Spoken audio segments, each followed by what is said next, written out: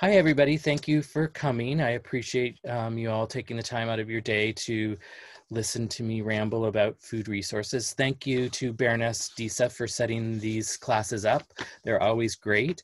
This one's going to be a little bit different than my last one, which was outside in front of a hot fire trying to cook eggs with technology on one of the hottest days of the year, and it was not it was lots of fun, but I don't want to have to repeat that. So now I'm down here sitting in my library, well, half of my library, and where the food history section is, and we're going to look at some food resources. So first of all, I wanted to welcome you guys in virtual land and say hello. Questions in the chat. There'll be time for questions in each section. And then at the very end, what we're gonna do is address your questions specifically, and I can pull specific resources off that you might be interested in.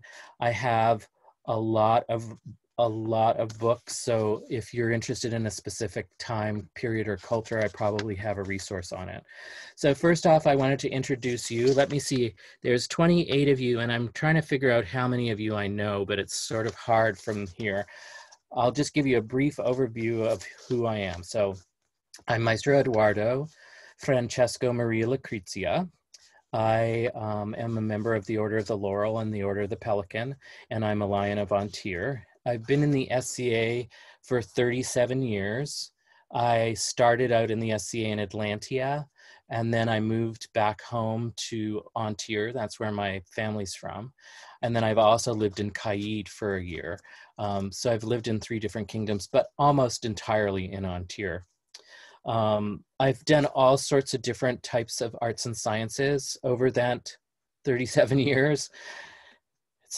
It's more than half my life. And for the last about 20, maybe 25 years, I've been super focused on food history and cookery. Specifically, I'm interested in cookery from the Italian peninsula from about 1450 to 1510. My main area of study is Martino and the other associated works of Martino, which we'll probably talk about a little bit. Modernly, I own a technology consulting firm, and I own a health and wellness business. And then I also on the side write articles and papers, food history stuff. So you probably read some of the things that I've written. They've been in the Journal of Italian Food and Wine. I've had 2 papers published in the Oxford Symposium papers. I've given papers at RSA, which is the Renaissance Society of America, with Ken Albala, being the other presenter there. And I've also written several articles for PPC, Pedis Propus Culinaris. So I have a pretty big background in food history.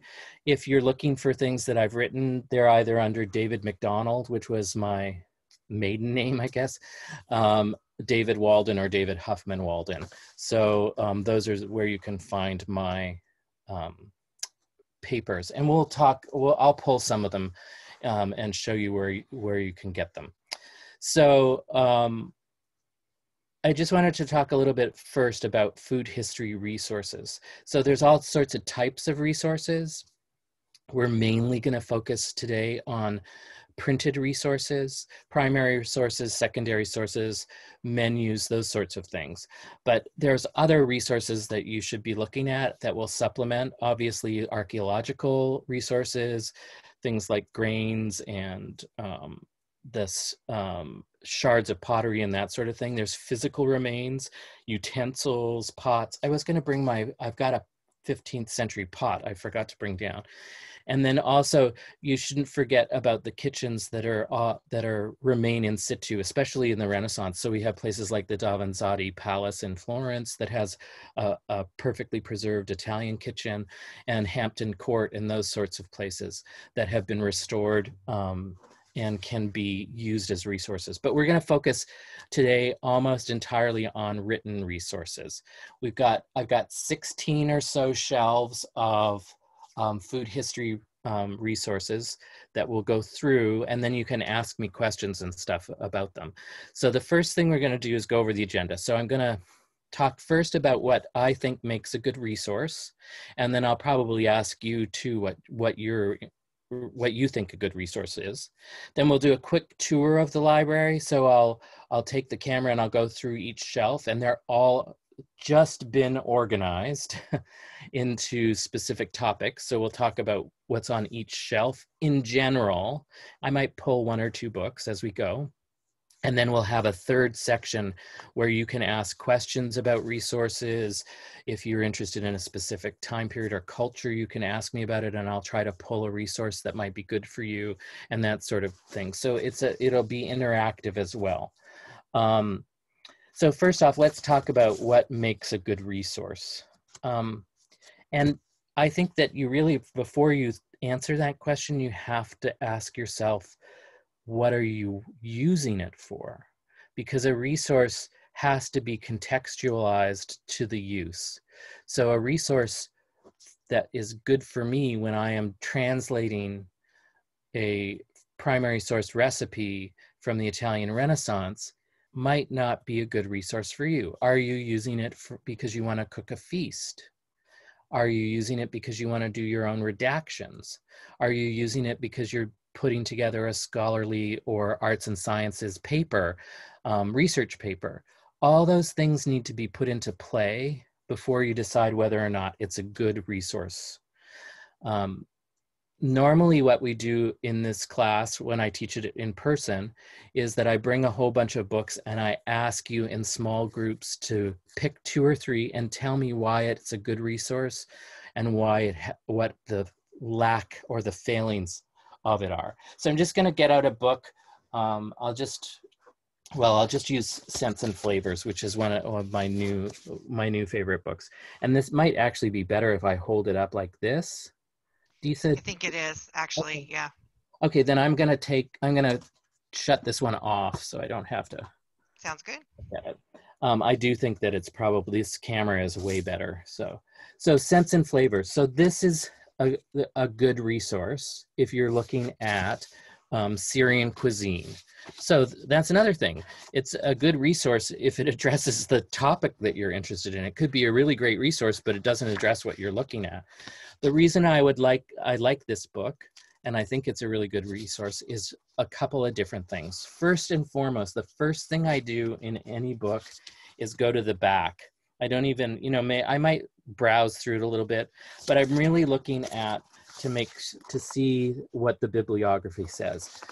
If a book doesn't have a bibliography, no matter how wonderful the text is, it's really going to be limited in its use. So you want a good bibliography. We know actually that, this is translated by Charles Perry. And if you know anything about Middle Eastern cookery, Charles has a lot of excellent books out. He's had a long reputation. He's written a lot of articles. So that gives you a hint right off the bat that it's a good resource. But in the bibliography, he's got really some good primary source resources in here. He's got some secondary stuff. You want to look through and see how extensive it is. This one isn't actually very extensive, but we know because who wrote it that it's very good. I also look to make sure that it has a good index, because oftentimes it'll be hard to find things. So once I've sort of established that it's by a good author, one that's respected in the field, a good bibliography, and it's got an index that's usable, then I start looking at the text itself.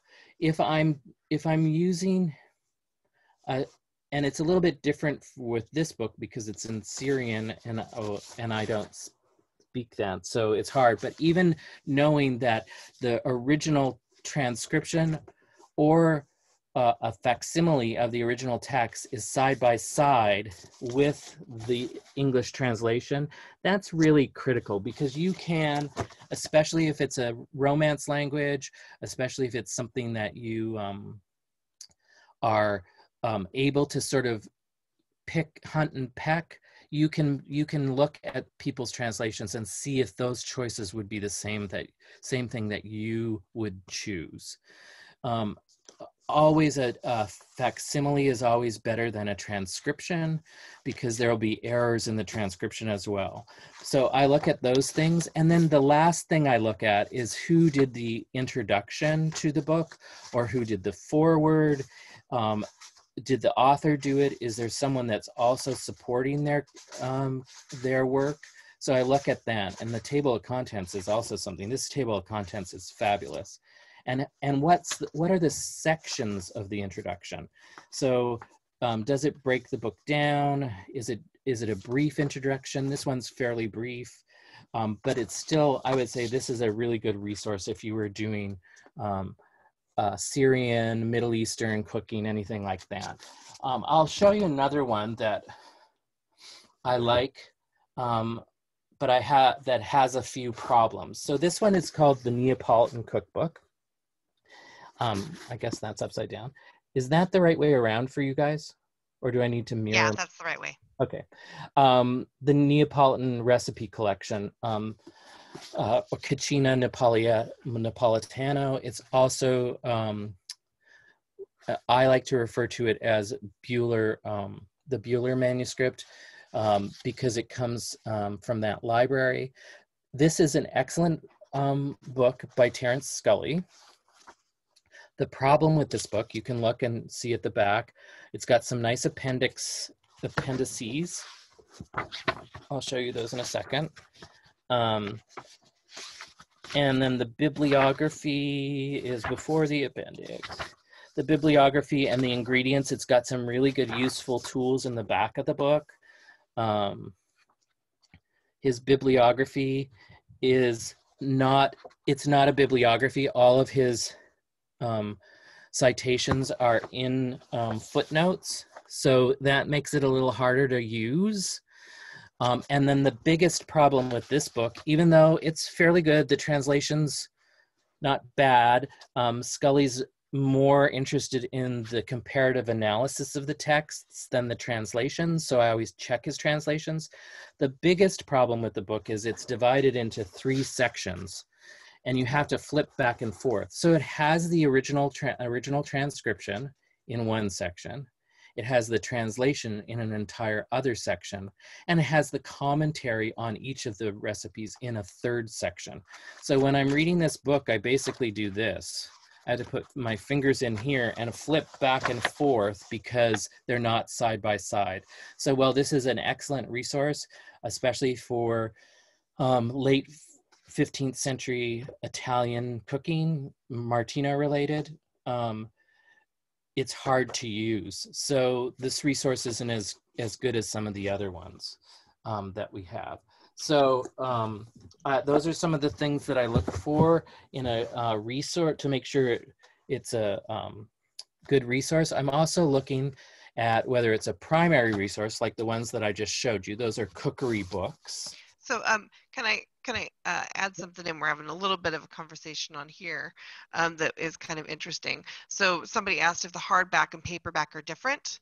Yes, yeah, sometimes they are. If you mean of the specific of scents and flavors. Yeah, there's no Arabic in the paperback. Right. So yeah, they're often different. So and they're like the paperback sometimes will even have other materials, and a second edition versus a first edition, a second edition, third, fourth, fifth will also sometimes add materials to it. So the source can change as well as the knowledge base grows.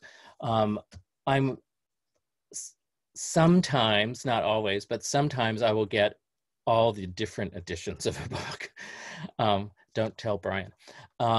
So I have something to compare it to, but often I just like to have the first edition or the edition that has both the original manuscript and the translation. Was there another question there on resources? There was one other question. A book that's strictly a facsimile of a period book, it doesn't need a bibliography, right? Right. Well, it depends. If it's just strictly a facsimile, not, but oftentimes there'll be an introduction to the facsimile, and then they'll have put a bibliography in it as well. So let's take, for instance, this is a facsimile of Scopi. And it's just the facsimile. It's right from the plates, and this doesn't need a bibliography at all, because all it is the book. And then the introduction to it, the introduction is also in Italian, and though he has those in footnotes. So yeah, you're correct that you don't need to have that. And then Scopi is so big that it's actually 2 volumes in the original. So yeah, that would be something that you'd look for. If it's an exact reproduction of the manuscript, then that's a great source. But something to think about too, we would consider that as close to a primary source as possible. Obviously, the original work would be the primary source, but this is a good primary source. But is it a primary source for food? Or is it a primary source for a cookbook? And that's really interesting conversation to have, which we can do a little bit later if people are interested. But food is transitory, so it's ephemeral. It doesn't exist anymore. It's like music. Once it's produced, once it's made, then and consumed, it no longer exists. So the discussion around what a primary source is for a loaf of bread, for instance, is hard to find. Like, we do have the Pompeii examples, but they're carbonized and stuff. So there's not really primary sources. So as close as we can get are the original cookbooks to a primary source. Let me just look here on my sheet. So secondary resources can also be good too. So I almost always look for the primary resource cookbooks. I like them in the original languages. I speak several different languages, so it's easy for me, except if it's in Arabic, to read most of them. But for instance, here we'll look at this. Here's Scully's translation of Scopi. So he does not have because it would be just too huge, he doesn't have the original. That's why I like to use these in combination. So I can go and look at the original recipe in the original format, and then look at his translation and see how they differ. And you can probably, really don't be afraid to pick up a dictionary and start playing with that. If you have any languages in your past at all, you'll be able to pick it up fairly quickly. And we're dealing with a very small amount of terms and terminology because it's specific to cooking. So once you start to get the hang of it, you'll be, especially if you're working on one specific manuscript, you'll be able to start to read it fairly quickly. So this one is a good resource. Again, he's got an amazing bibliography in this one. He's got great indexes. He's got good appendices. I really like this as a resource. Here's what it looks like in case you want to write it down. Mid-16th century Italian cooking in Rome, but it did spread quite far and wide across the Italian peninsula. The only thing I don't like about this is that I really do feel like the translation was rushed. There's some choices that I would not have made. Oftentimes too, with the translations of books, the scholarly translations, they're not usually cooks. They're not usually in the kitchen. They're usually in their books. They're usually in the manuscript. They're usually they come from a comparative analysis standpoint. And so the translations often aren't great or exact. For instance, in the Milham translation of Plotina, which I'll pull out here too. Hold on, let me put Scopi back. The Milham translation of Plotina, which is here, and looks like this. This is an excellent book if you're interested in Italian cooking from the 15th century. She translates the word, the Latin word herbis 4 or 5 different ways. So sometimes it's translated as herbs, sometimes it's translated as seasonings, sometimes it's translated as vegetables. So there's multiple different ways she's translated that. And it's an excellent comparative analysis of all of the existing copies of De Honesta, Plotina's book, but the translation, because she's not in the kitchen, is sometimes awkward. Also, it's Latin, and Latin's not really a cooking language. So it's, you know, it's hard and you have to make assumptions. Now, it's totally fine, I believe, if she translated herbs 5 different ways. But I want to know, as the person that's using the book, I want to know why she translated it this way this time and another way another time, because that gives us an insight into what her thinking was and why she translated that specific word in multiple different ways. There's also a few translation just that are actually wrong when you look at it. And it was just, you know, everybody's going to make a mistake. Everybody's going to make an overlook something. But there's a few things in here because of her lack of cooking knowledge that it's not as good as it could be. However, the comparative analysis of the Plotina works is amazing. It's, even if you don't use the translation, and there's one other translation of this, you should have this book if you're interested in that time period of cooking, because the analysis is fabulous.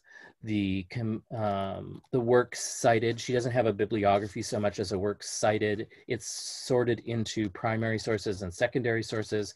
The index is fabulous. It's just a really good book to have. So and this is really considered to be the #1 translation of Plotina. There's one other translation.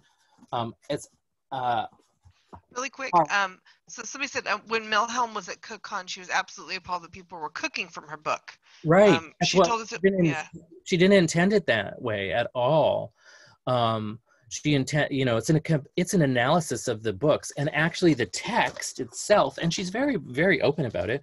The text itself is actually, so she has it side by side. You can see I use this a lot. I have lots of writing in it, and nobody gets to tell me I'm not allowed to write in my book, because they're my books. They're your books. You're right. allowed. So so you can see this side is the Latin, and then this side is the English translation. And so that's really great, but this actually isn't a transcription or a facsimile, obviously not a facsimile, of a Plotina work. She's created I can't remember what she calls it in the introduction, but it's sort of an uber De Honesta. She's looked at all of the editions, and there are a lot of editions of Plotina, and sort of made a text that typifies them all. So it's not from one edition, it's a compilation of multiple editions.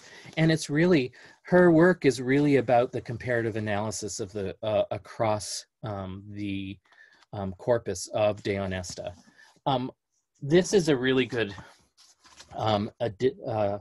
translation of Plotina, but it's really, really hard to get. I don't think you can, I don't know if you can find it anymore anyhow. And it's actually a facsimile. It's the other way around. It's got the translation on this side and the facsimile on this side. Oh, and I just happened to open to the bread. It's a fairly good translation. It's a solid translation. But as you can see, I use the Milhelm a lot.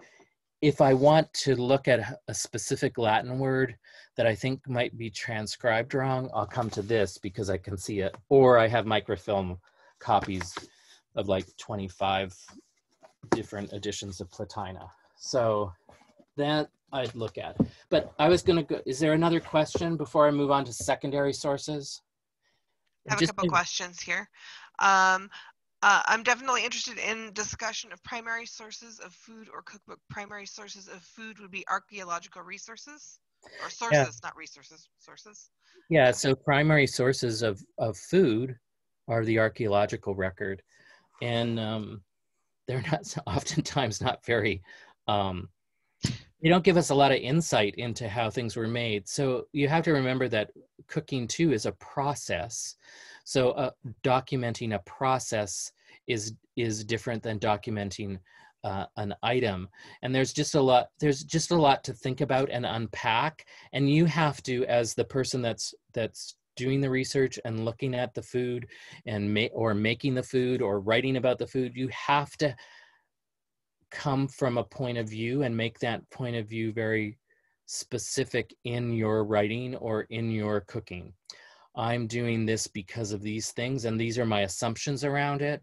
And you have to keep within that framework, because we honestly don't have, because there's no transporter, we don't have a actual primary source.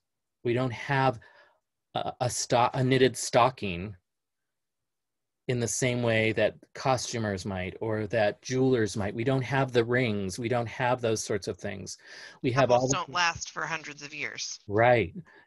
We have all the things surrounding it. So you have to make assumptions, and you have to be clear about the assumptions that you're making, right? So you have to be really specific about, I'm making this assumption based on these things.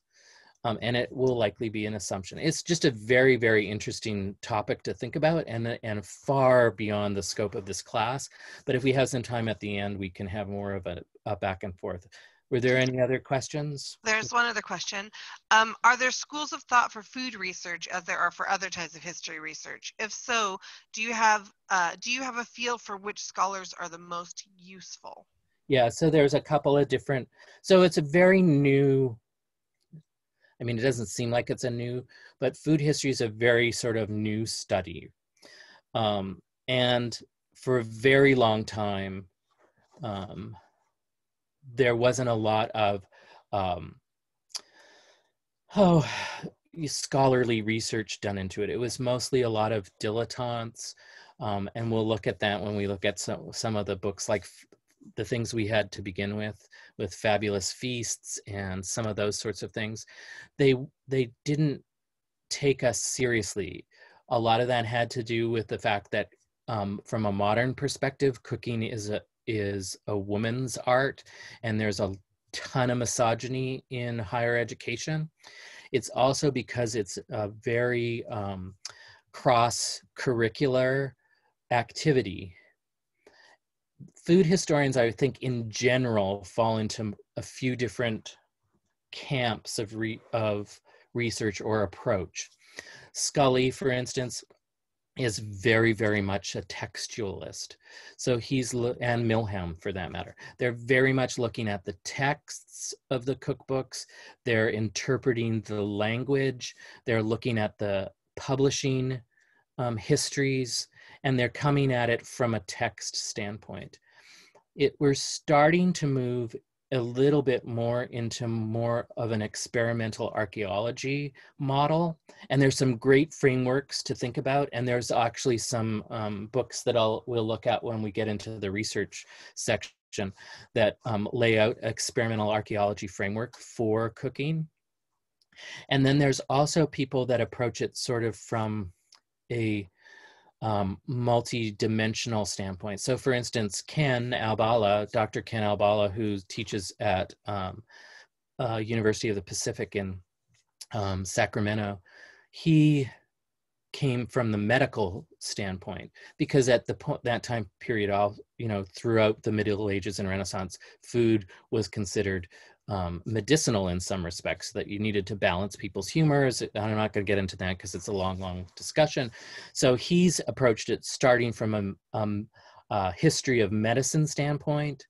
He's incredibly good at the translation as well, and he cooks, and you can see that in most of his books, where it really covers the whole spectrum. But then we also have people that are interested in it from an agricultural standpoint. So we have sort of this agricultural sphere of people studying food. And then we have it from an archaeological standpoint, and then a cultural standpoint. So it's really an interesting field because it's incredibly cross-curricular.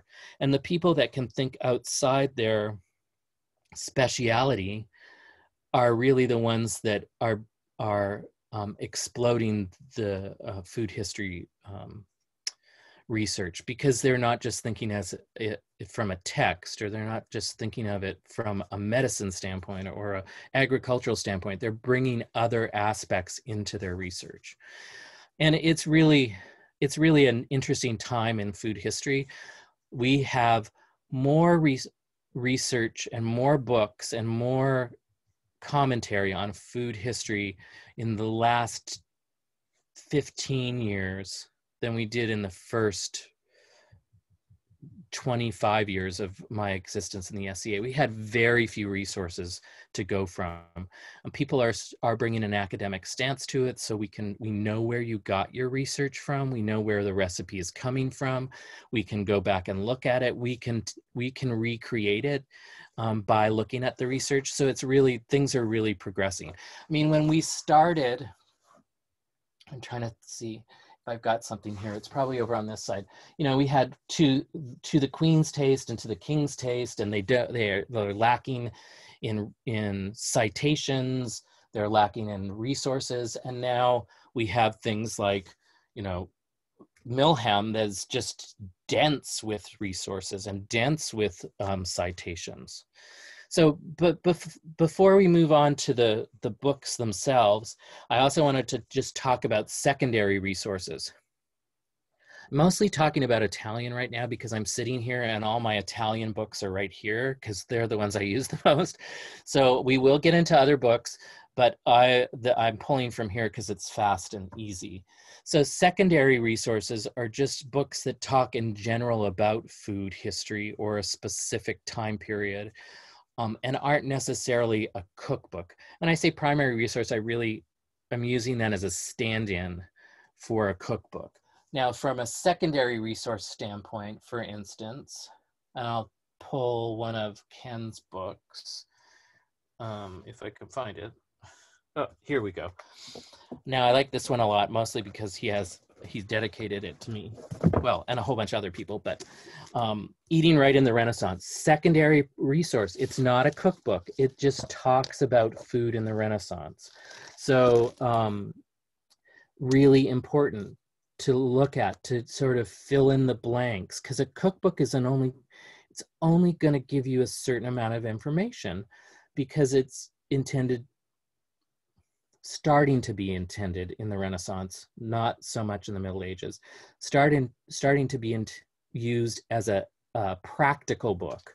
It's being used to convey information about specific dishes, but not the context around it.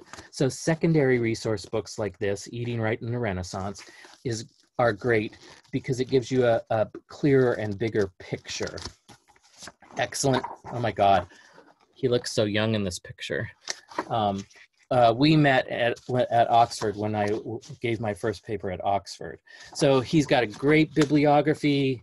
It's separated into primary resources and secondary resources. So he's taken a lot of time with it. It's not annotated. Most of them aren't. It's got a great index, and the chapters are pretty fabulous. This is a good secondary resource to look at.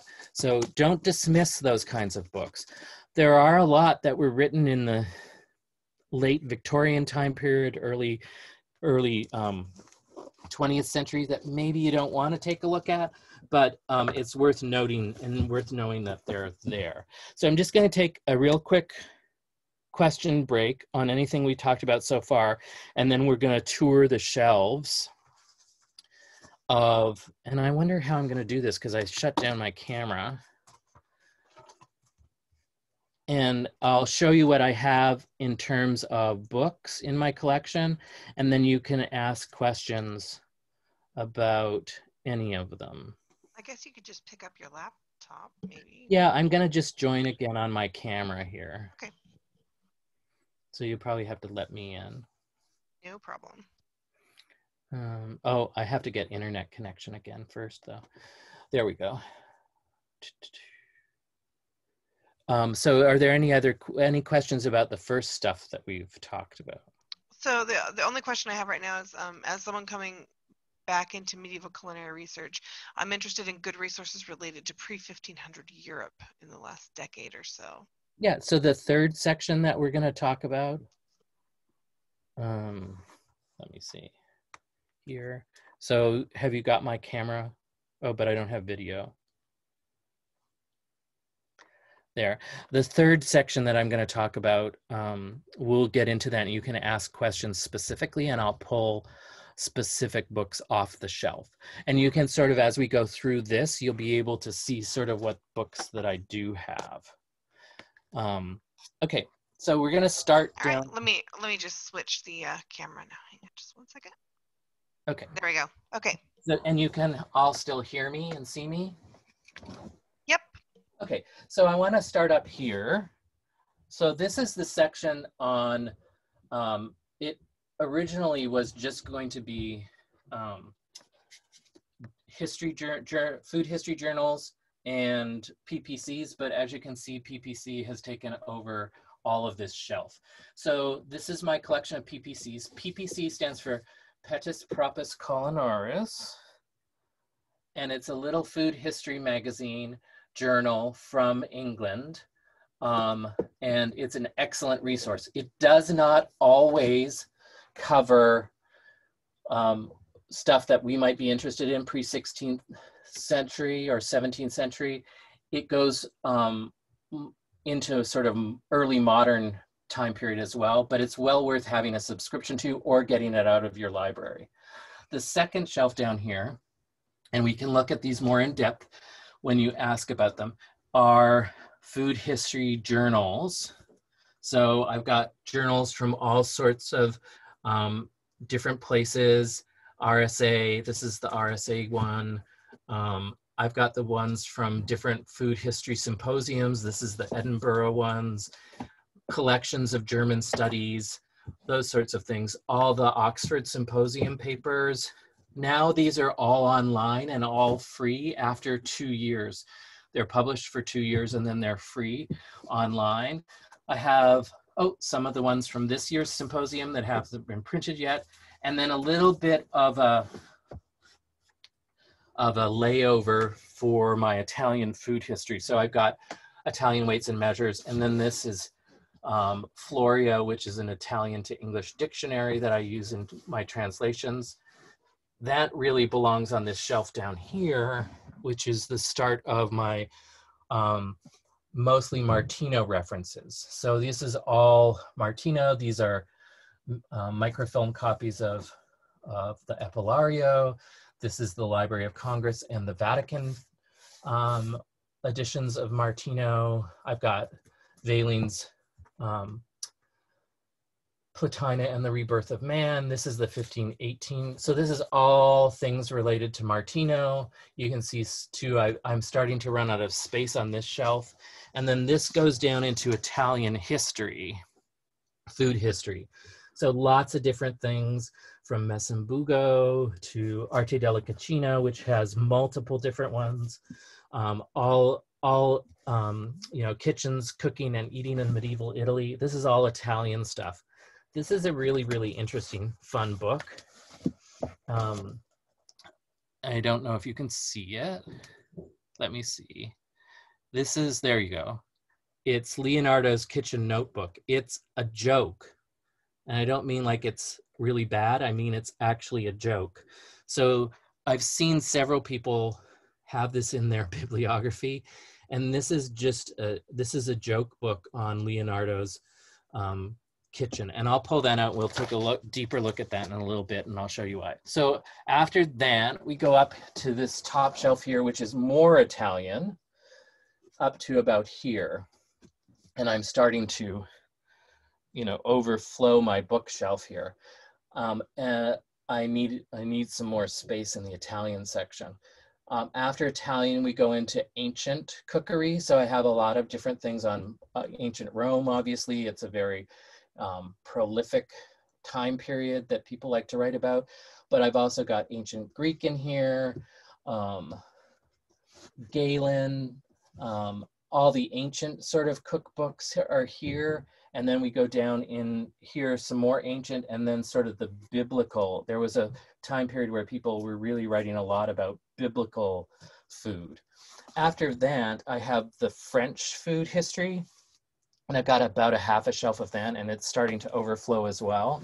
So French comes in here, and then I start down into the Middle Eastern cookery books, Indian, all things that sort of are from the Middle East or the Fertile Crescent area.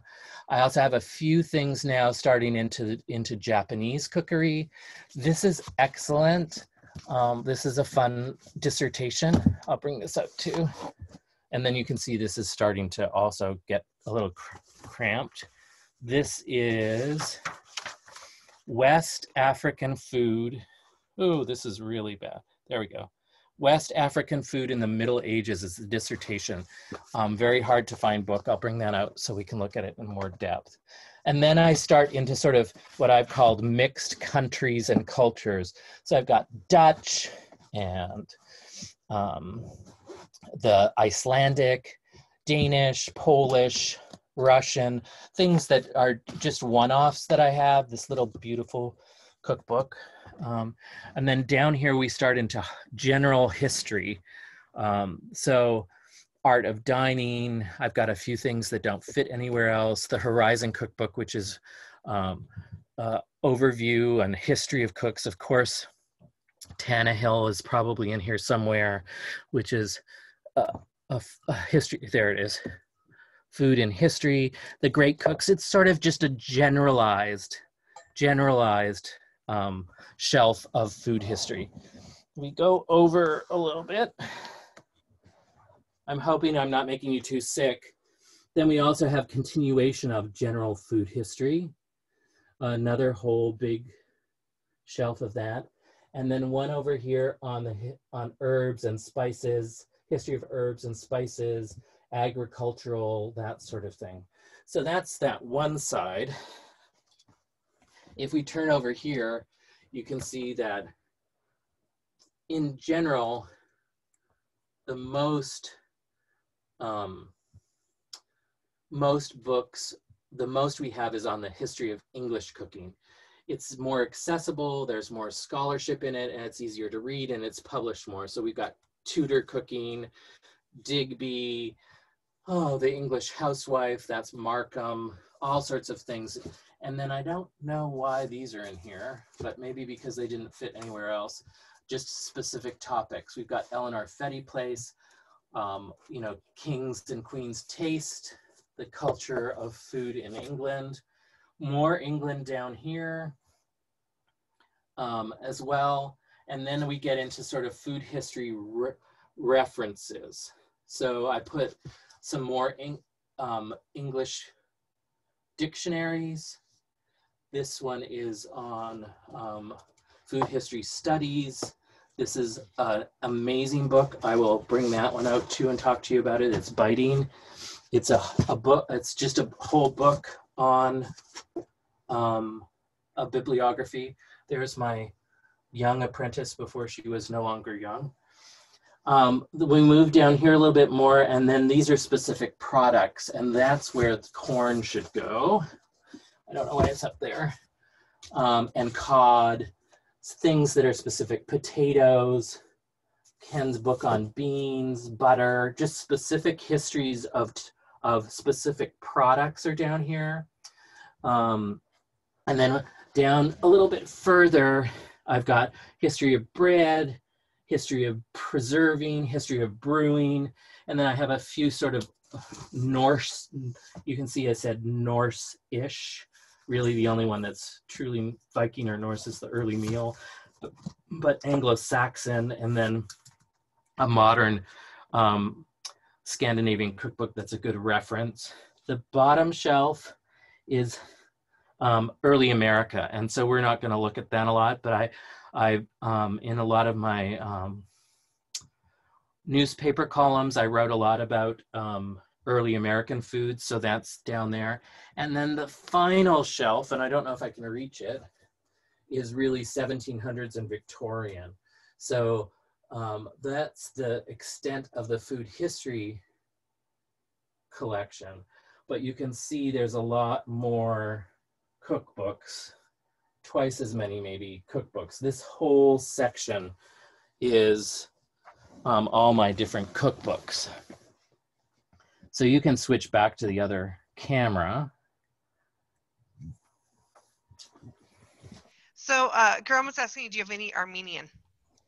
Armenian, there are, as far as I know, there are not any extant Armenian cookbooks that have been published. I'm sure, I'm just picking up some of the papers that have fallen on the ground. I am sure that there are some in existence. But digging them out of a library, digging them out of a someone's attic or something like that, we don't have any that are published at this point. I could give you some places to start to look, but of course we also have to consider how much damage there was done in that region, and how much might or may not exist anymore. So I have never seen anything that's been published. You might start by looking at travel logs, very popular. What time period specifically?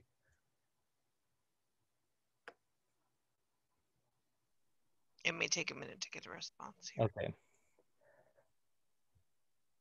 Travel logs were very popular in the late Middle Ages and early Renaissance, so you might be able to find something there. Obviously, also like inventories or wills, things like that. You'd start to maybe find some clues, but I've never seen anything. If anybody else has seen anything Armenian, that would be great. We have very little from a standpoint of Chinese, Japanese, Russian. We've got the Domestra. That's about it. There's got to be more. We're just not, we're finding new things every day. So it's just a matter of time. Like, for instance, Glenn just had the wonderful Transylvanian/Hungarian cookbook that hadn't been translated, that we didn't really know about. And one little tidbit led him to the manuscripts, and now we have a translation. It's fabulous. I'm gonna shut this one off.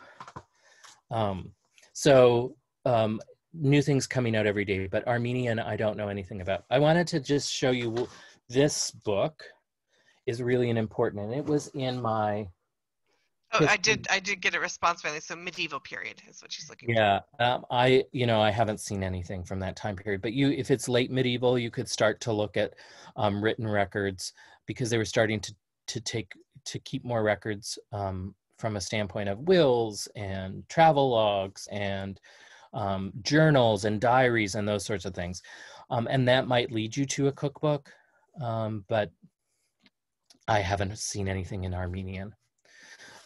This book is from the resources. So this is typically called just biting.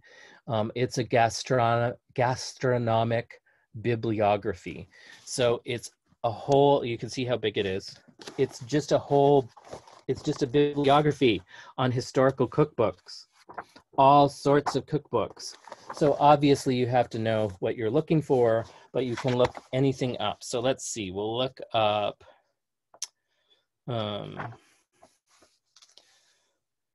let's find something really interesting.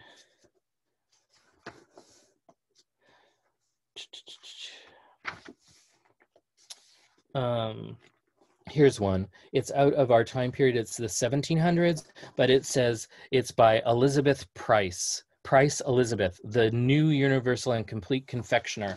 And so she's got all the bibliographic information about that book. This is an excellent resource. It's also a little hard to find. When is it from? Somebody was wondering when it's from. It was originally printed in 1939, and there's a couple of different ones like this. So this is a good one.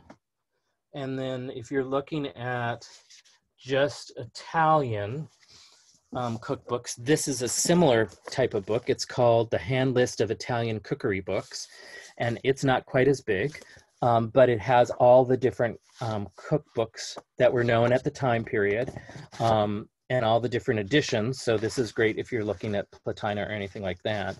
And this is a great resource as well. The introduction, etc., is in Italian, but the bibliography itself is in the original language, and it's easy to figure out.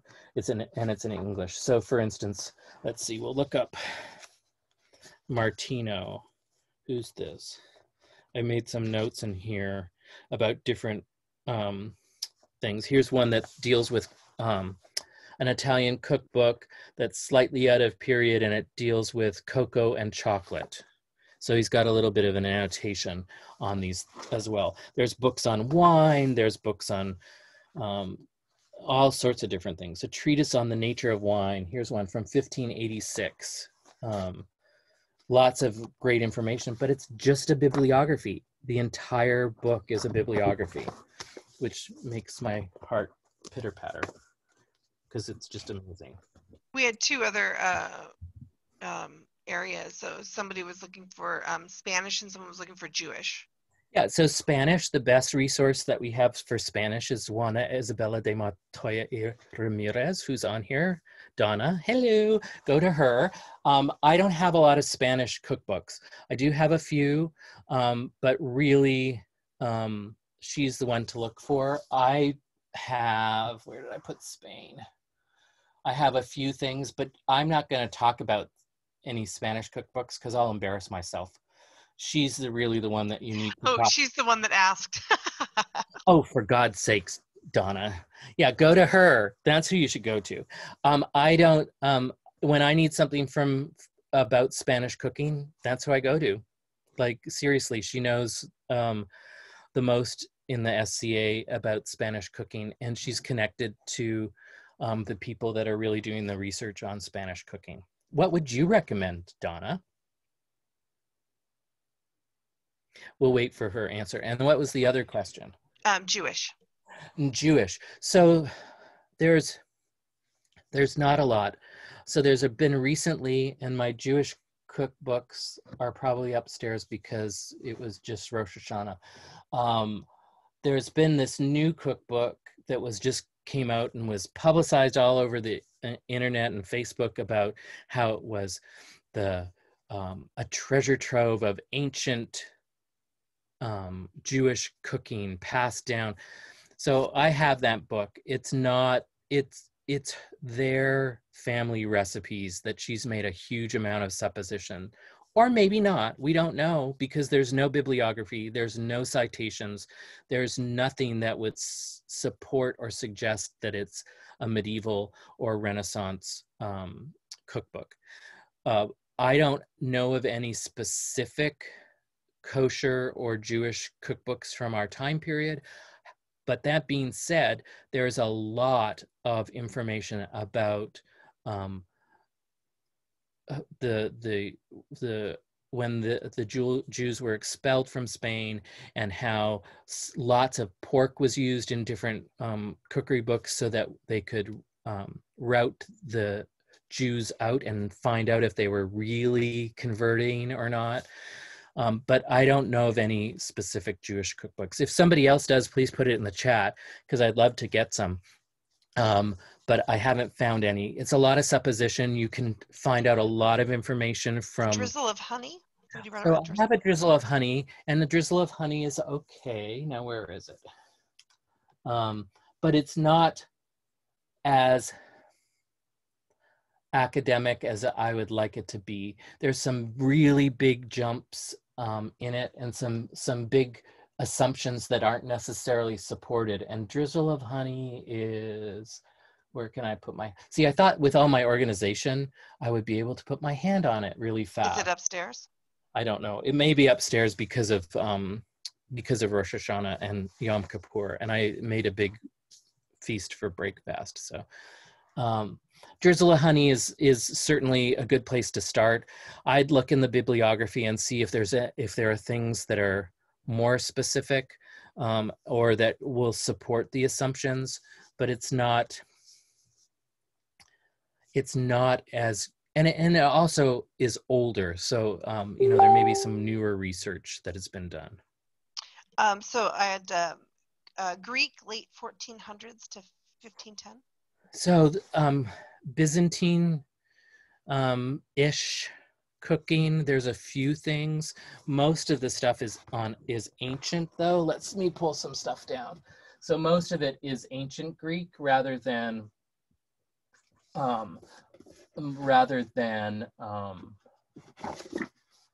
Byzantine. Now, there was one Byzantine one that was put together by a SCA person. Is this it? No. That's not bad, but also an area that needs way more study is that Greek. This is really good. It's Galen, but it's ancient again. And then I like Courtesans and Fish Cakes just as a secondary resource, good bibliography, quite a good overview. But from that time period, you're going to have to start looking for manuscripts that have come out of the libraries from that location and time period. I don't have a lot on that. I'm wondering where that Byzantine one is. I don't know. Oh, I think I found it. No, that's early American. I don't know where the Byzantine one is. With so many books, sometimes it gets hard to find. Medieval Ireland. Medieval Ireland, we don't have any Irish cookbooks until later in outside our time period. They're Irish, Scottish, right outside, like 1650. We start to have some more regionalized English food or British Isles food. We have the Scottish Gardener, which is 1652-ish, I think.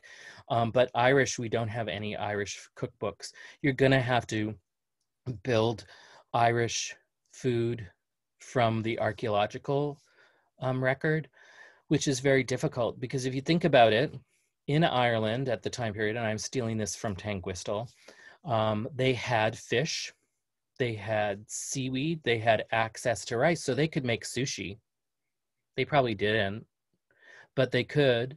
So you had to be careful when you're looking at what are the raw ingredients and putting them together. You have to contextualize them to the time period.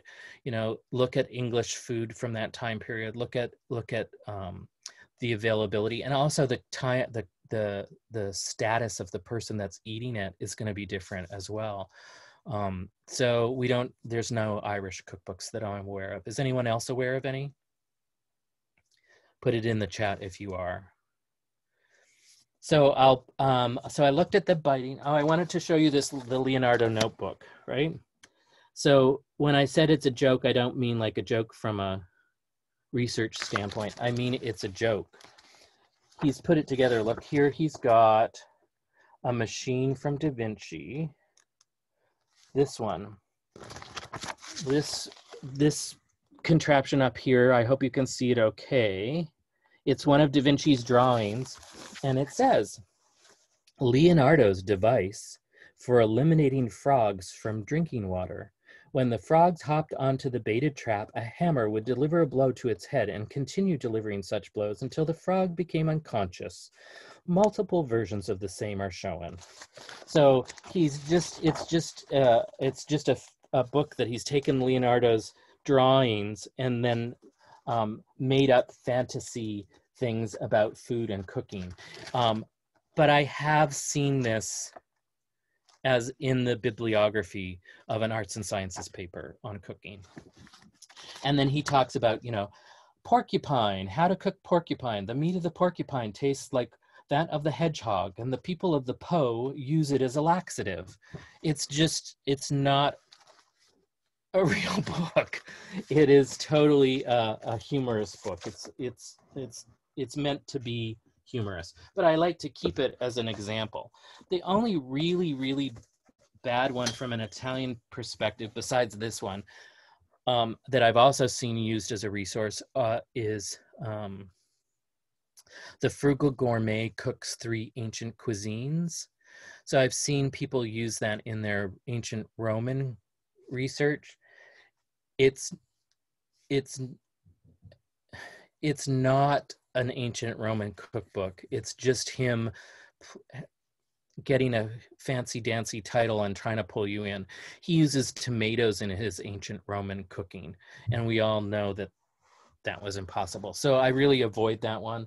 But any other ones, there's some such great ancient Roman cookbooks out there now. Don't even worry about that.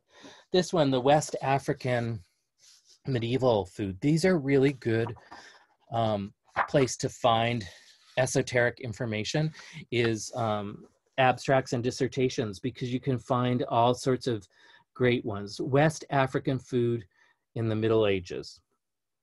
Like, seriously. I know, I just think I saw Tatiam say something, but I don't know what she said. It's a dissertation that someone's put together and it's been bound, but you can find all sorts of great information in people's dissertations. So sorry, my microphone stopped working. So somebody had posted Meals in Early Judaism, Social Formation at the Table by S. Oh, that would be great. And that would be a secondary. Let me write that down, because now, of course, I'm going to have to get it. Of course. What was it called? Meals in Early Judaism, Social Formation at the Table by S. Marks and H. Taussig, Taussig. Yeah, and there's probably someone's probably written a thesis or a dissertation on Jewish food in the Middle Ages, or Jewish food in the ghettos of Venice, or Jewish food. There's likely to be lots of information out there, not in easily published works, but in dissertations and those sorts of things. And there's likely to be lots of articles in PPC. The nice thing about PPC is if you do only want to get a few of PPCs, get these ones. The number 76, number 66, number 46, number 36, and number 16. Why do you think I want you to get just these ones? These have the index for all the other ones. So every 20 editions, they put out an index. And 76 is a really good one to have, because one of my articles is in there. But these are good because you can go through and look at all of the articles that are in all of the PPCs. So these are the ones to have. Do you want me to repeat those? No, so they wanted to mention Katie or Judith in East Kingdom for Jewish food resources. That she's a good person to look at for that. Katie. If you have the a website or something like that, put that in the chat. That would be great. It looks like it's Judith Bas Rabbi Mendel is in East Kingdom. Is who they're talking about. Now this is awful because I can't see the chat. There's a link there. Oh, good. So, yeah. Can you repeat the so ones that you were talking about? So Tatiam says that she's a Laurel in Jewish food. Does she like cover herself in food? Is that like she's in the Jewish food, or? Oh my goodness, Eduardo. So you want me to repeat the ones that have the indexes? So number 16 has an index from all the previous ones.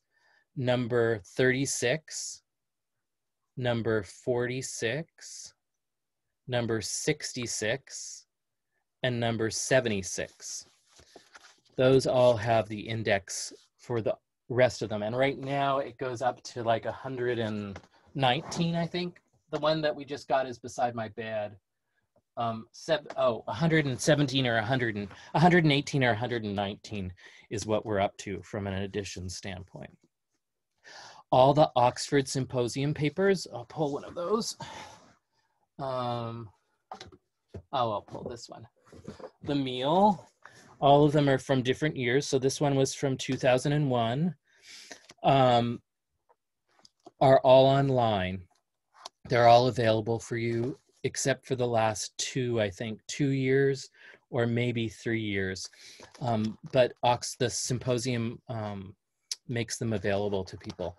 And so you can go online. There's not an index that I'm aware of, but you can search through them right from the very beginning of the symposium in '85, I think, right to the current one, which just happened last month, and several of us did the virtual symposium this year, which was brilliant and lots of fun. It was great that we had that opportunity. In 2001, when I wrote this paper on from menu to recipe to meal, it's on a Renaissance wedding banquet. 9/11 happened the day before I was to fly out, so I couldn't attend. Half the conference couldn't attend. But this year, with the virtual conference, we had about 500 people, which is more than we usually have in person, and it was just great. So look for these. They're the Proceedings of the Oxford Symposium on Food and Cookery, published by Prospect Books. And if you go to their website, oh, somebody put it in there. Yeah. You can find all of those online, which is a really great resource. And there's somebody's probably done something on Jewish food. I don't think there's any Armenian food, but that means that you get to write something about it.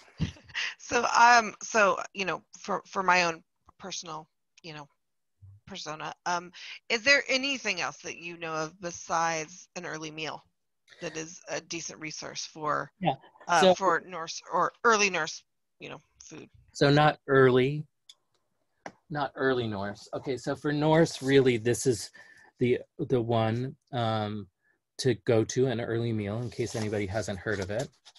It's based on different archaeological finds, and basically it's super interesting. Constructed. It's really interesting. It's mostly a experiment. It comes from an experimental archaeology standpoint.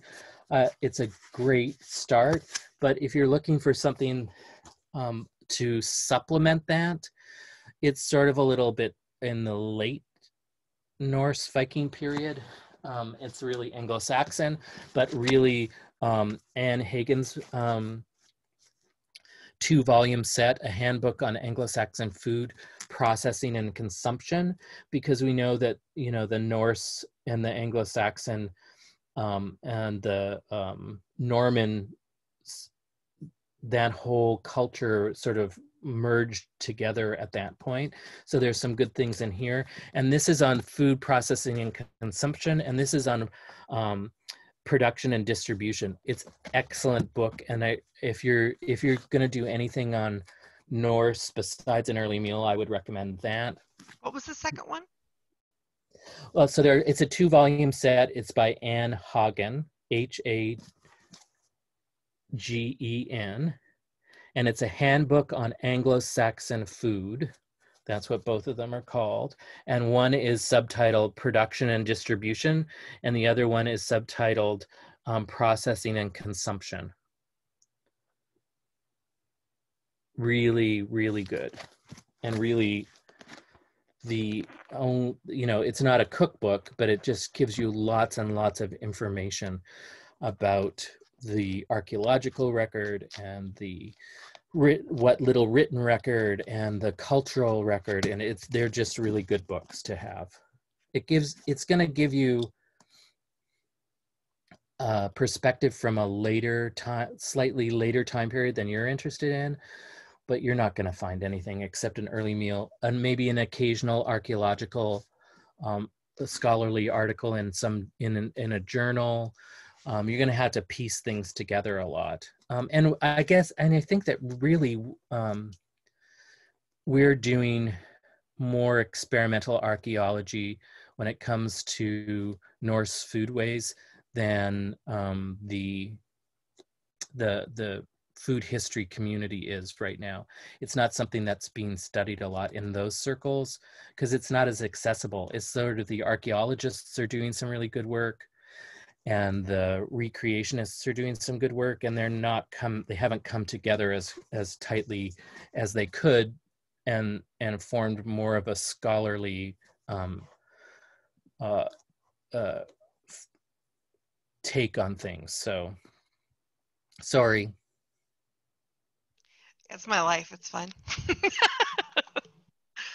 But, you know, seriously, in 10, 15 years, who knows? Because when I first started in the SCA 37 years ago, there was nothing in there was nothing on Italian food. There was nothing.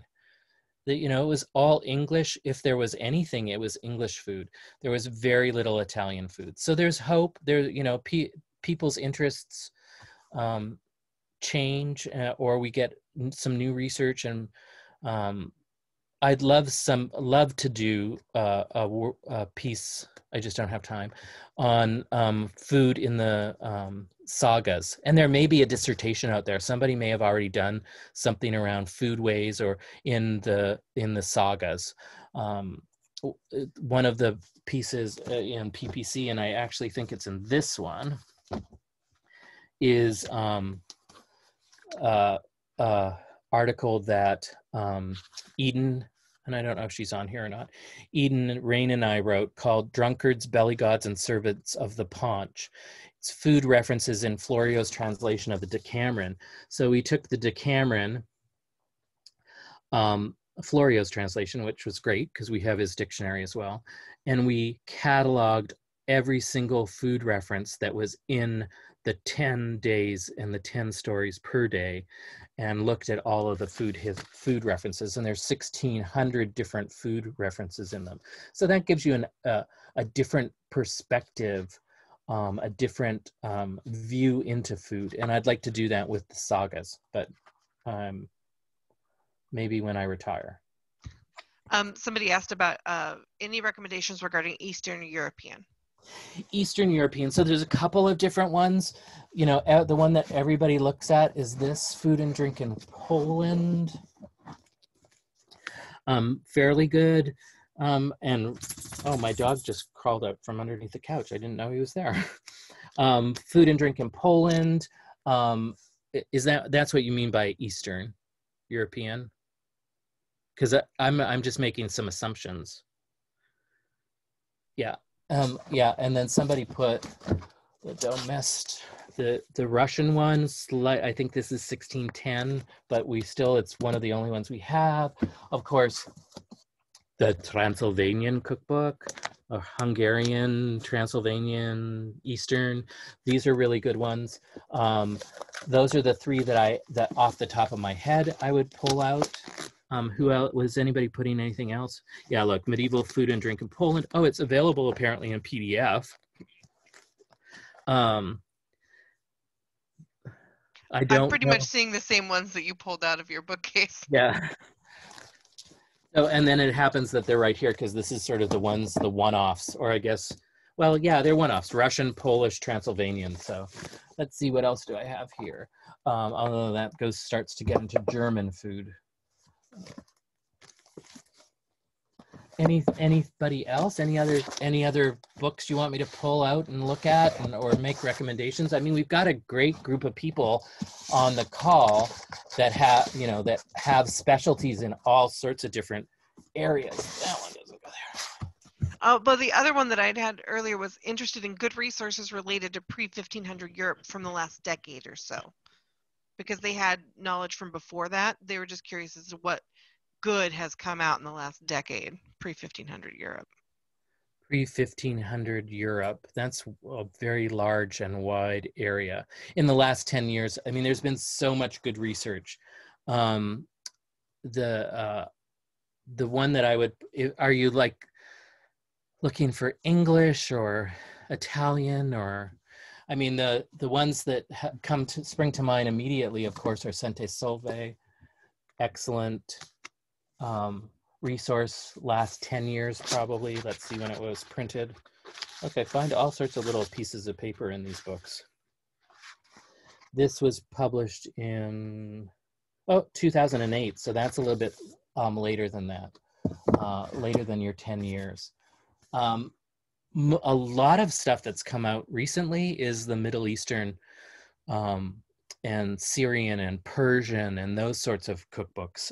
Lots of good new research on that.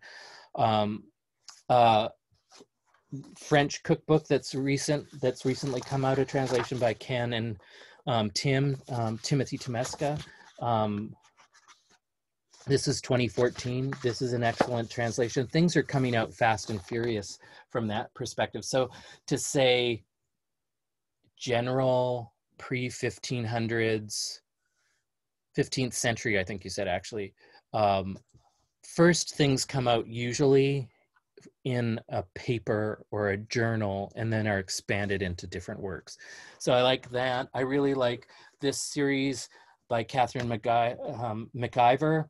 Her Cooking and Eating in the Renaissance, Cooking and Eating in the Middle Ages. Those are really good books. Cooking, here's another one, Kitchens, Cooking and Eating in Medieval Italy. These are fairly new. Let's look at the dates.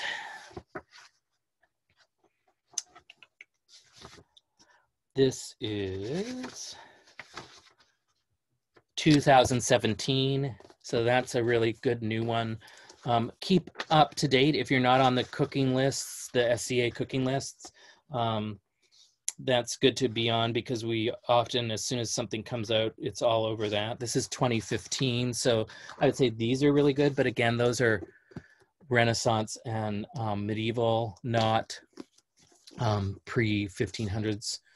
I'm not very, I wouldn't say I'm not interested, but it's not my specialty. So I really focus around 1450 to 1510, maybe a little bit later because I love Scoppy so much. But that's my main period of interest. Does anybody else have anything? Actually, yeah, there was 14th century travel foods, English or French. Ooh, I don't have that. Wait, and now I have to write that down too. No, that was a question. Oh, the book. That'd be a great book. 14th. No, there's nothing that I know of from that. You're going to have to look from a standpoint of, wait, there might be one chapter in this book.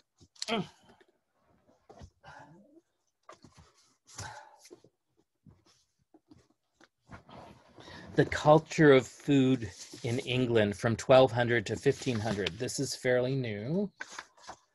I have, for some reason, 2 copies of it. Probably because I didn't know I had a copy. It's from 2016. So you might find some things. There's some things in here on the monastic. Let's look at the index. Illustrations, weights and measures, preface. Oh, great. There it is. Table of contents. So there's one on cooking in the countryside, drinking and the culture of drink and drinking, breads, meats, and dairy foods. This one might be helpful for you from that specific standpoint. There's civic food and culture, monastic institutions, lots of things that might be useful to you, but there's nothing specific. There's an SCA one. Juan Isabella says, for travel food, there's a work in Spanish on tavern food. Well, tavern food, that would be takeout, not travel. There's an SCA one on traveling dishes. It's fairly old. It's by Sheehan O'Rourke, and it was printed in '96. Does have the originals. It's pretty SCA specific, and it mixes a lot of different cuisines. So, for instance, it has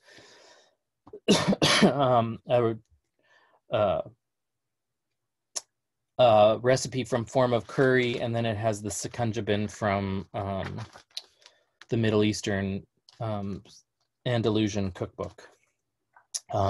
So it's not, I don't know if it would be really useful, but it is one thing that's specific on travel foods.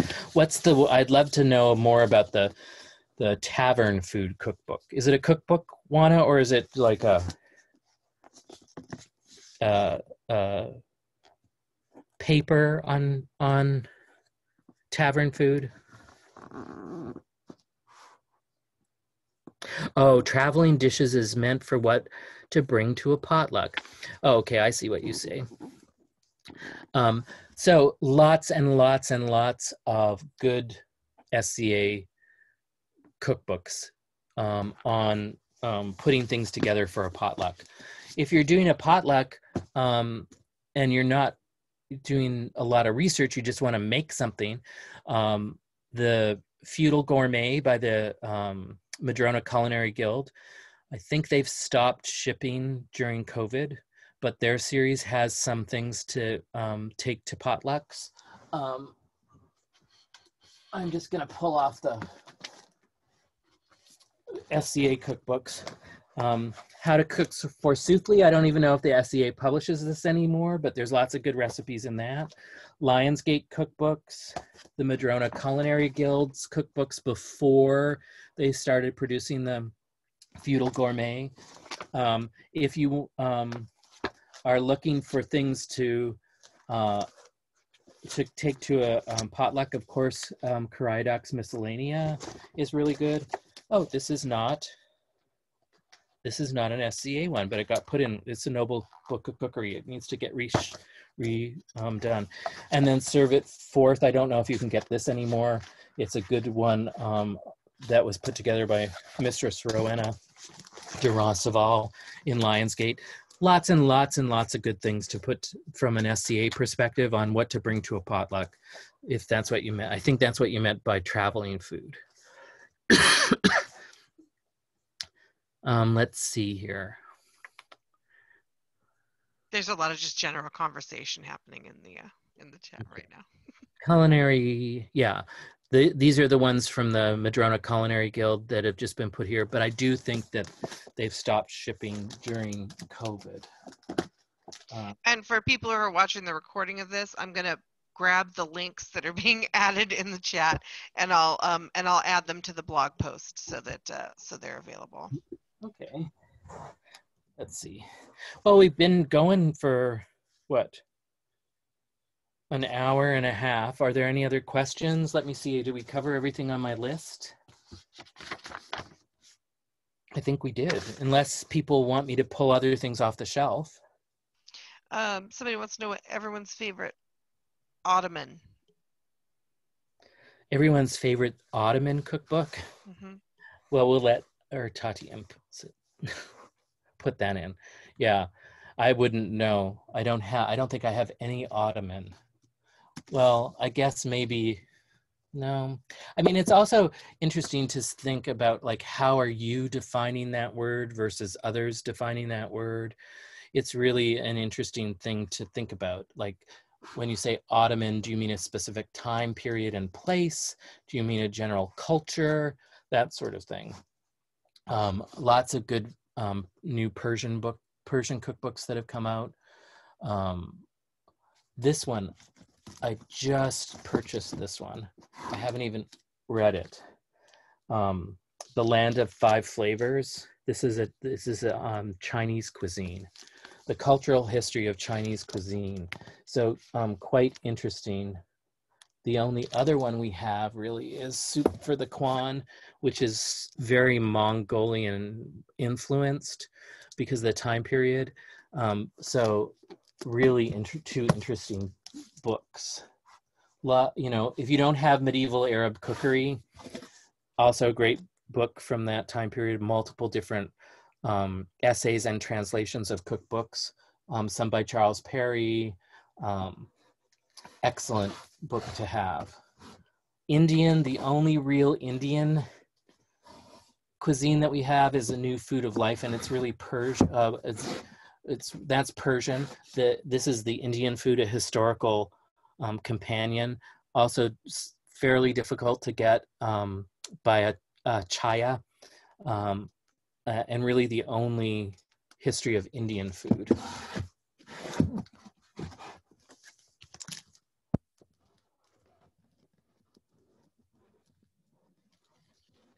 Any others I've translated? Yeah. I'm not really seeing any questions, as much as just general chat.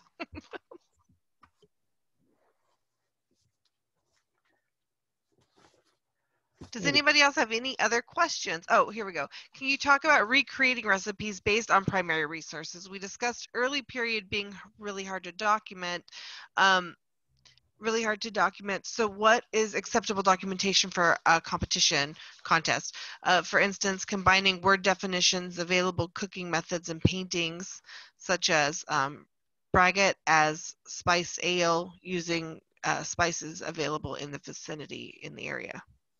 Yeah, so it, much depends on the contest that you're entering or where the venue that you're entering things into. I would always say make sure that you look at the rubric for the contest before you start in on your research. Make sure that you're following it. And from the early period stuff, you're going to have to support your conclusions in multiple different ways. So if you just take your spiced ale perspective, and especially if you're trying to push it early, and there's no written resources for it, you're going to have to create a thesis and support it very well. The problem with recreating food from that time period out of whole cloth or out of bits and pieces of other researches, that you've got to remember to overlay the cultural context, the medical context, because there's things that they just didn't use together because of the medical context and because of the humoral theories and those sorts of things. You've got to think about the economic stratus that they're in. So there's lots and lots of things that you're going to have to think about. Besides just, you want to create spiced ale, and they had ale, maybe, prove that. It was brewed in this way, and they had these spices. So of course they threw them together. That's most of the time isn't going to cut it in any sort of context. You've got to be able to support all of those suppositions, and it's hard. You'll get angry because people will ask you questions that you didn't think about, but that's okay, because that's all what it's all about, is just ask a ton of questions to yourself first. Would this spice have been available? How expensive would it have been? Where would they have gotten it? Would they have mixed it with these other kinds of spices, or was it sort of forbidden because of the humoral natures of the two spices? There's so much to ask. And if you don't ask yourself those questions to begin with, someone may ask those questions of you when you're presenting your work. So it's difficult. It's not an easy task. I am just feeling confident about creating my own recipes from the Italian period. And I've been doing this for 25, 30 years, and I'm immersed in the Italian corpus. And I only now am feeling that I can say, oh, I'll take these things, and this is a plausible Italian Renaissance dish. It's incredibly difficult. Start with source material. It will be much easier. And then with the source material, still support all of those things, support those ingredients, support the methodology, support it with with articles and with diary entries and with paintings and with extant pieces of utensils and those sorts of things. Start there and then just slowly grow yourself out, because that's the way that you'll get more confident with it. I've just seen too many things that people think are plausibly medieval or plausibly Renaissance dishes that have major issues and problems with them. Start with what we know first and build out from there. Does that answer your question or help you a little bit? I don't know who asked. I'm guessing so. There's a lot of conversation going on, so you're not going to be able to find the question. So somebody asked if you can publish a list of the books in your library, or at least those you have referenced here. So can you send me maybe a list? Yeah, I have a bibliography ready to go. It's not current. It's not as current as it could be, but I'll send you that one. It's the bibliography I use when I teach this class in person. So the other question is, are there recommended books for SCA people just getting started? Yeah, I would say start with, I love the Feudal Gourmet series. That's a really good one. If you're just getting started, that's a hard question because now we have so many specific culture and time period cuisines. So I would say start with, what are you interested in? And find either a cookbook from that time period and place, or a general book on the time period and place. And if you can't find that, maybe a surrounding culture, and do that. Because if you're approaching, and a new person, and you're approaching the SCA from a persona perspective, I've been in it too long, I don't do that anymore. But if you are, you're not going to get excited about cooking unless you can find something that connects to your time period and place. So start with that. But if there's general books, the Feudal Gourmet series is excellent. They've got a great recipes, good research. They're very inexpensive compared to some of the other books. That's where I would say to start. If you're interested in the Italian Renaissance and you just want an overview, Eating Right in the Renaissance by Ken Albala is excellent. But it really, I would want to ask you some questions, like how familiar are you with cooking in general to begin with? Like, are you like a beginner cook and we need to support even the cooking skills first? Or are you a good cook, good modern cook, and you want to engage in general medieval food in England, general medieval food in France? What like, let's try to narrow it down a little bit first. That's what I would suggest. And then somebody's put the Madrona Culinary Guild Facebook page and the website in the chat. Yeah, and I'll be sure to add that to the blog too, so that people can find it. So there's not, is there really one that, like, if somebody is curious, just kind of curious about general medieval food, besides the Madrona books, because I don't know if they're shipping, like you said, you're not sure if they're shipping right now, one that somebody could get to just kind of, and do you want to cook, started? you want to cook out of it, or you just want information? I would say probably cook out of. Yeah, so if you don't want to cook out of it, food in early modern Europe is good. If you want to cook out of it,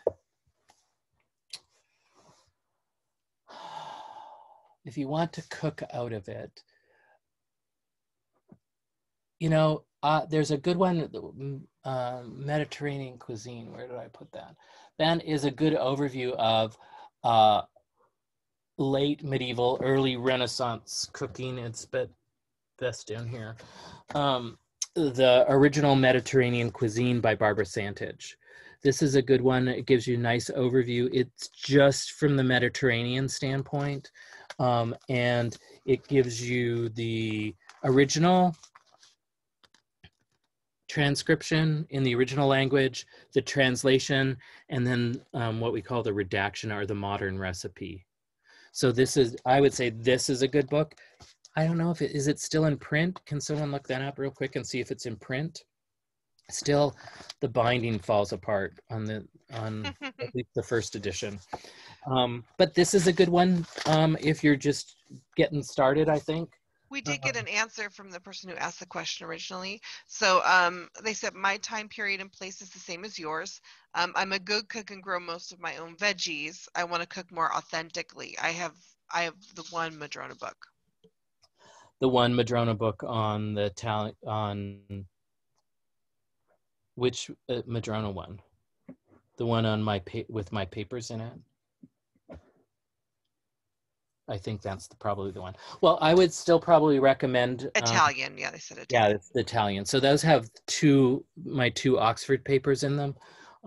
So those are good. No, there are good recipes in there. So there's one on the dogfish that was in 97, and the topic was fish. And it's there's multiple recipes because it talks about the dogfish recipe, but then it also talks about the sauces that are served with it, the agliata and the mostardo, the mustard. And So you've got 3 or 4 recipes in there. The wedding, the meal, the one from the meal in 2001 has many more recipes, because I take a menu from the late 1400s and pair it with recipes from Plotina and Martino. So those are, that's give you a good start, but this one would be great. Let me see what else I've got here. If you're looking at things that have already been redacted,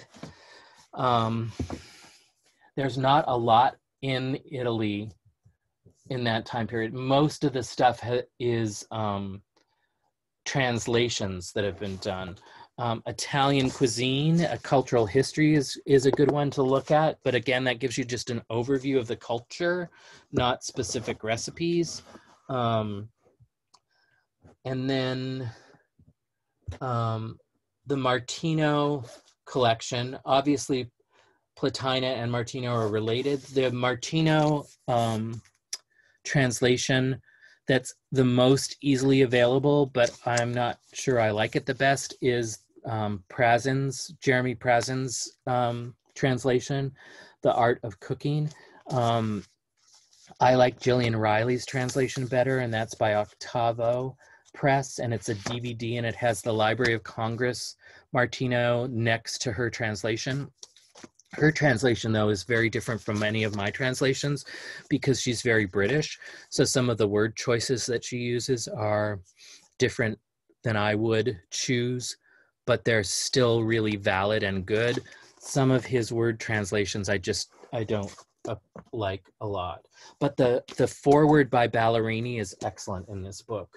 So you could get that. But again, it doesn't have a lot of, like, here's a recipe to cook from, a modern recipe, take this much of this and that. It doesn't have that. It only has the original. Anyone else out there that studies this time period that has stuff that they can recommend? The PPC. Honestly, there have been some in the chat, but there's been a lot, so it's hard to kind of go through and. Yeah, Susan's saying that the Riley CD is very, very unavailable. And I don't know where mine is right now. I can't find it since we moved last. It's here somewhere. You spent the last 2 hours trying to find one? Sorry about that. It really is good. It's really the best. And the nice thing is about that DVD is you can zoom in on the Library of Congress edition of the Martino. So I have the Library of Congress edition in microfilm, but it's hard to zoom in on it. And sometimes when you're trying to translate and read the Italian, you want to go, is that really an I or is it an E? And the Riley edition is great because you can zoom right in and really figure it out. One thing that I would get if you're really interested in Italian, well, 2 books, Italian Renaissance food history. The Florio, it's available online. So this is an English, it's an Italian English dictionary from the Elizabethan time period. But it's really, really helpful in translating and figuring out strange words. Yeah, so the Library of Congress Martino is surprisingly legible. I'll get back to that in a second. So get the Florio or go online because this is a really helpful resource. So you can look up any word and he translates it into English, which is fascinating because you really helps you with the context and helps you think about, well, how are they thinking about these things in the time period? So Florio, it's called, that's just what everybody calls it. It's actually called A World of Words. And it's available online. And then the other one, it's very hard to get. I don't know if it's been put online, is Italian Weights and Measures. And actually he has by Zupko. He has several different ones, not just only Italian weights and measures, but he has also all sorts of other things. So this is good because it gives you weights by region in Italy. So it tells you that in, if we look up a calva, it tells you how big that is, or what the measurement is in all the different regions of the Italian peninsula. So it's very, very helpful from figuring out weights and measures in your recipes. I could go on and on. What was I going to say about, the Vatican.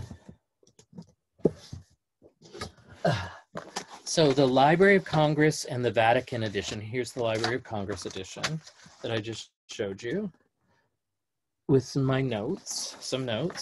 And then here is the Vatican edition of Martina, which is equally as beautiful to read. This one's actually even easier to read. And there's lots of debate about which one came first. And I think with a new article that I'm going to put out, I've proven that the Library of Congress edition was first, because there's a scribal error in the Vatican in the egg section that jumps and skips a recipe. There are 14 egg recipes in the Library of Congress edition, and there's only 13 in the Vatican edition. And it's interesting to look at because it combines the 13th and 14th recipe into one recipe, and it makes no sense. But the Vatican is really easy to read too, Susan. And those are both available if you, I was going to say call, but if you email the Library of Congress and you email the Vatican, you can get microfilm copies. Probably get digital copies now. I'm going to say one more question because you're going to lose your voice if you continue this forever. It's awesome, and there's so many questions. But so somebody asked, anything on 11th or 12th century Aquitaine? So from a cookbook standpoint, there's nothing that early. So the earliest written thing that we can call a cookbook is around 1150, 1160. That's as far back as we've pushed it, unless you go to the ancient Roman. There's nothing that I know of from the Aquitaine from that period, but someone else might know. 7 centuries of English cooking gets a bad rap, but I've used it a lot. Why does it get a bad rap? I don't even know if I have that. I have a lot of English cookbooks, but I don't have that one, I don't think, because it's just something I pick up when I see it. It's not something that I actually go out and look for. I really do like this new one, The Culture of Food in England. That starts at 1200. So that might be something that has a little bit on Aquitaine. It's not, it's 1200, so it's right on the edge, but there's very little from that time period. It would be really fascinating to do something around the Doomsday books or something around the literature from that time period. There may be lots of food references, but we don't have cookbooks from that time period. We do have 9th century because of the addition to the Apicius cookbook, or Apician, or whatever you want to call it. There was an addition to it that they think was written around the 9th century. So that's the earliest, really. And then all the ancient Roman stuff is much earlier. So there's really a gap between in food, in lots of aspects of history, but especially in cooking. All right. I think that's everything. I'm guessing you'd like to take a break. Sure. Yeah, we've been going for a while now, so. And almost 2 hours. My watch just told me to stand up, so. Okay. All right. So thank you guys so much. I hope you enjoyed it. If you have any questions or anything, the online food groups are really a good place to start. There's lots of people with very specific knowledge on specific things, so use those as a resource as well.